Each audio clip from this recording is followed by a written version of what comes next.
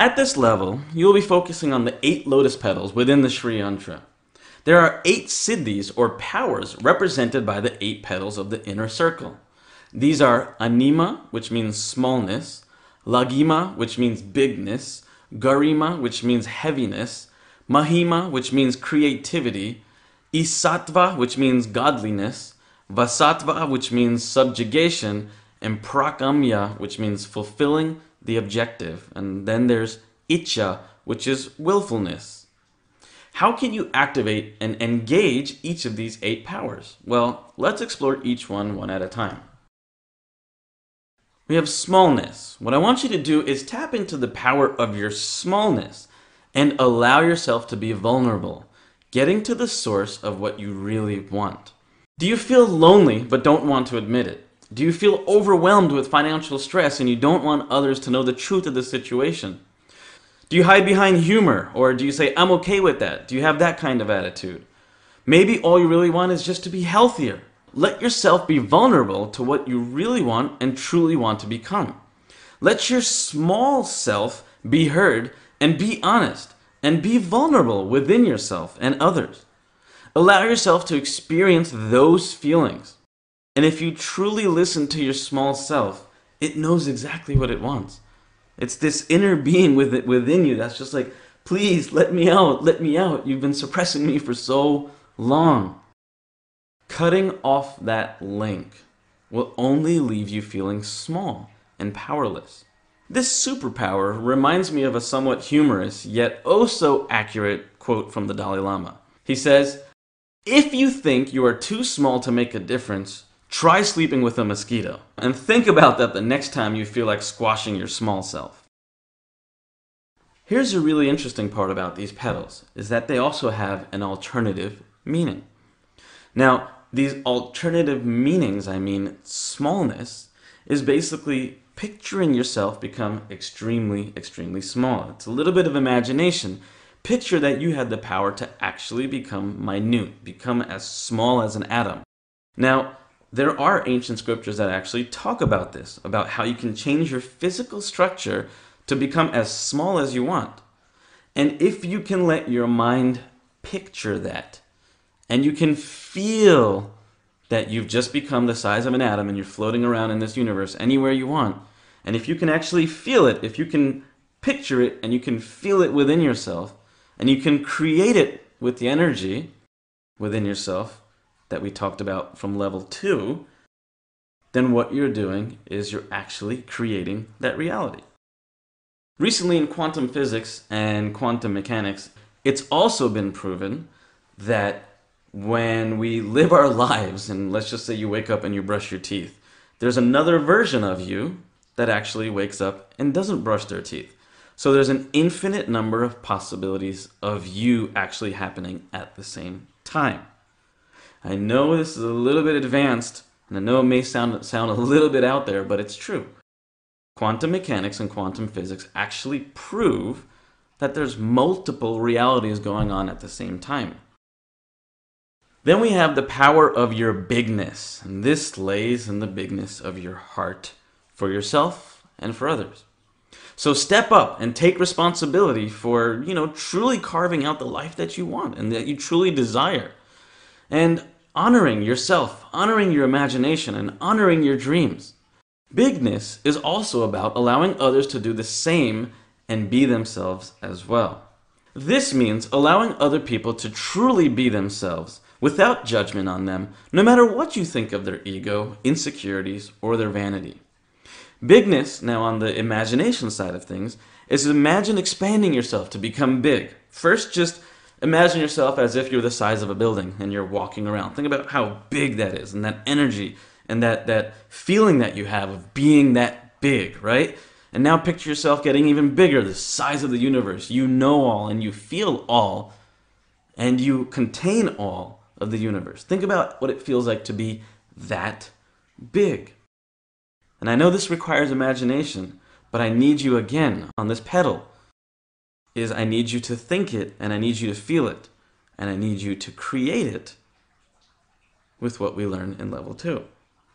Imagine being able to feel that. Now, This is going to take some practice. This isn't something you can just do overnight. I'm not even saying I'm perfect at this stuff, right? But as I'd start getting better and better at this imagination thing, and as I start picturing these things, you'll start realizing the correlation between that and your real life. And those observances that you have, that heightened awareness that you have, is what allows you to ultimately create your reality. Then we have heaviness, right? Heaviness is being definite. It's being firm and solid in what you believe in. Focus again on what it is that you truly want. Do you have it in your mind? In level 2, I had you focus on the specifics of what you wanted to accomplish, why you wanted to accomplish it, and how you were going to accomplish it. Now, draw on the power of your heaviness and stay definite and firm on your path to actually getting what you desire. I know getting what you desire can sometimes feel daunting, and you may sometimes feel tempted to just give up. Look, accessing the power of heaviness will help you stay calm, strong, and solid in your foundation. Imagine yourself as if you were heavy.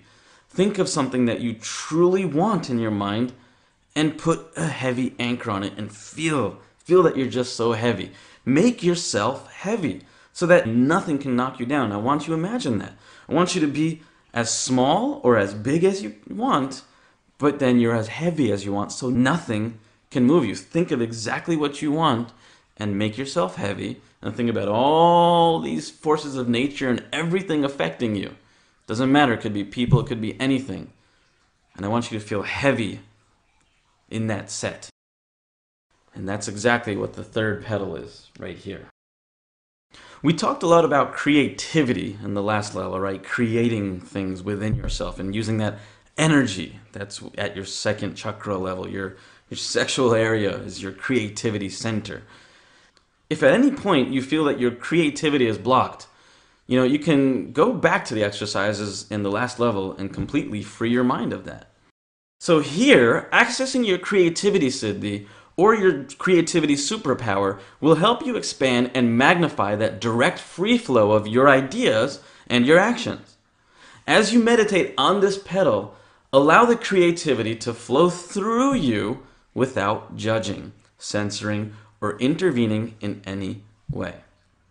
So what I want you to do is literally picture what you want in your life. Picture what you really, really are looking to achieve.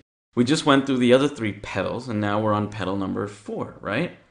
And in petal number 4, it's creativity. Allow your mind to just expand to the wildest limits that you can possibly think of. What is it that you truly desire and truly want? Allow your mind to just, boom, flip. Think about anything that you want, anything that you can imagine that will help bring that to you. It could be a unicorn, it could be, a sloth, it could be anything, it could be aliens, it could be whatever it is. Let your creativity fly. It could be geometric patterns, it could be figures, anything. Let your imagination go. Picture colors, picture things, picture events, but picture what you are looking to desire and be creative with it. How are you going to obtain it? Go. And then we have godliness. As you focus and meditate on the godliness petal, feel the lightness that washes over you. You see, this isn't about religion. This siddhi actually helps you to move lightly and in harmony with the world around you. It allows you to be in flow. It allows you to tap into your courage at a way deeper level. So it gives you that strength and that courage to move forward and then live confidently, right? And so with that, gives you the ability to have, a subtle touch and a quiet attention, right? It allows you to have that focus on something. And that's way more of a powerful effect instead of having like a heavy hand. So just think about this for a moment. Is it easier to paddle using every ounce of your strength against the current of a river? Or is it easier to paddle even with the light hand on the paddle that's going downstream? So taking this into your own life, when do things generally go your way? When you use force or when you work in conjunction with whatever you want? My guess is, if you're being honest with yourself, It's that you've seen that the greatest growth and success and potential for yourself, and when you're in harmony the most, is when you're going downstream, right? And you're working with the elements and the people and the world around you. You're not fighting the system, you're working with it. And so what I want you to do in this exercise, as part of the imaginary part of it, is to picture yourself as a highly enlightened being with all the courage in the world. I want you to feel strong, and I want you to feel very confident in who you are and what you're going to do. Whatever it is that you desire, think about how confident you are to desire it, like to get it, right? Think about how you're going to stand up with your chest out and just be like, yes, this is mine, I'm going to get it. And I want you to feel that power of just knowing and wisdom. The next petal is subjugation. The actual definition of subjugation is to bring under control or to conquer. You can use this power to conquer anything that is holding you back or blocking you from your actions or forward movement. These blocks could stem from all kinds of things, from your own thoughts and your ideas, or they could be like, a result of your perceptions of what people expect of you. The important part here is to follow your instincts and be true to yourself. Only then will you be free to obtain what you crave at your core and ultimately reinvent your reality. If you want to conquer it and you want to bring it under control, think about that for a second. And what does that mean for a second? Think about if you had the power to put something under control, to conquer that piece of it. And it could be anything. Whatever you wish to conquer, let your imagination fly here for a second and conquer it. And I want your mind to be completely wild. I don't suggest being violent, obviously. I want you to think of a peaceful way that you can just come in and conquer it. And if there is something violent that's coming up in your head, such as conquering a city or something, that shows the magnitude of how big you want to think. But don't let the violence get to you. Just believe it. You have to feel that conquering. Feel the emotion of that conquering of what you just accomplished. And what you truly desire. Once you've decided what it is that you truly desire, you can use the powers of the next petal, called fulfilling the objective, to bring it into sharp focus and make it happen. Think of this petal's power as your own virtual strike team, right? That helps you strategically move towards what you want in a direct, fast, and effective way. When you're fulfilling the objective, you're basically going out there and you're looking at this item and you're like, boom, done. It's fulfilled, it's done. That fulfilling of that objective, right? It's kind of like that strike team. So in the imaginary world of this, as we're talking about fulfilling the objective, think about what it is that you desire. And I want you to feel as though you're doing that. You thought about and you're going through the direct, fast, and effective way of getting to what you achieve. You're fulfilling the objective. I want you to feel what it feels like. Boom, the minute that you fulfill that objective and you feel that wow, it happened. Feel that right there. As if it already happened and you fulfilled that objective. And here we are at the next petal, and I know you've heard this before. Where there's a will, there's a way, right? So the power of willfulness really is as simple as that. The sheer power of tapping into the strength of will helps you to move quickly and with absolute focus. And it really gets you to where you want to be. Your willfulness, the strength of your will, everything that we live in, everything that we perceive around us, our whole entire life, everything that we do, all the actions that we take is based off of will, right? Everything that we do is will. What are you willing to do? And it's based on your will that ultimately creates your reality, right? So I want you to picture right now that where there's a will, there's a way. And in this last exercise, this last petal, basically I want you to think about what you desire and think about it as if you already had it. And think if you had all the will in the world, in the universe, to actually complete that task. To be willing to do anything. Anything. And I'm talking about anything, right? There's a famous quote that says, find something you would die for and live for it.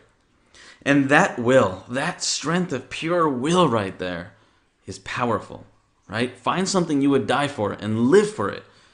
So I want you to literally go to the extreme with your will here, that you're willing to do anything to achieve what you want to achieve, to get that outcome.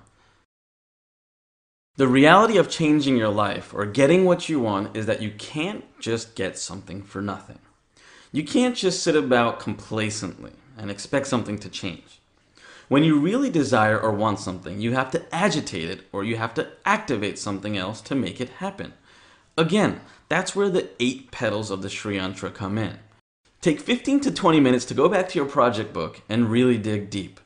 How can you tap into these 8 powers of smallness, of bigness, heaviness, creativity, godliness, subjugation, fulfilling the objective, and willfulness to agitate or make what you really want happen? How are you going to agitate your current reality and pierce a new identity for what you're trying to create? And write this down. This level is also representative of the 3rd chakra. You can use the power of the 3rd chakra to tap into your physical and mental self. And this is where you honor your integrity, and this is where your power originates from. This chakra can help you regain self-control and become the master of your desires. When this chakra is balanced and in harmony, your knowledge turns to wisdom and clarity of thought. This 3rd chakra is also a place where your intuition comes from.